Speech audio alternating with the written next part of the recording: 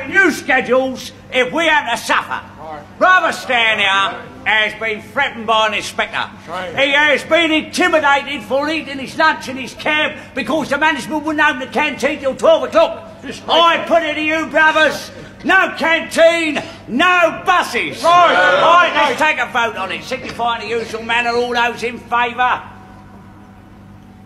We are unanimous, aren't we?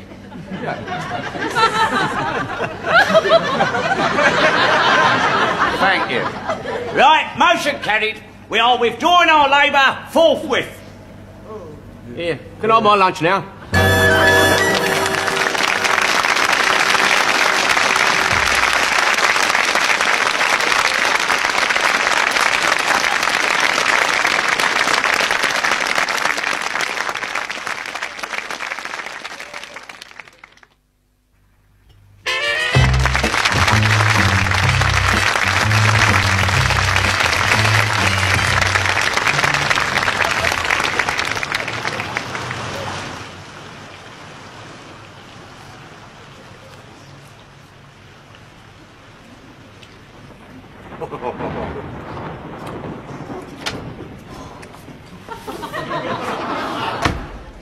Hi, Mum.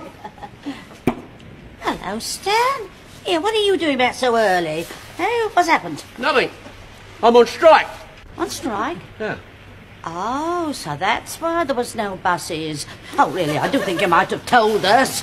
Me and Olive, while we was walking 2 miles in the pouring rain. We couldn't tell you it happened so quickly. It's what's called a lightning strike. Ah, Stan, don't tell me you couldn't get the men to hold up the strike for your mum. They wouldn't hold it up for Frank Cousins, Mum. Huh? Well, the dockers do. That one in 18. You know, number 18, his mum, she always gets a meeting before the strike. And last year, a Christmas nuts also.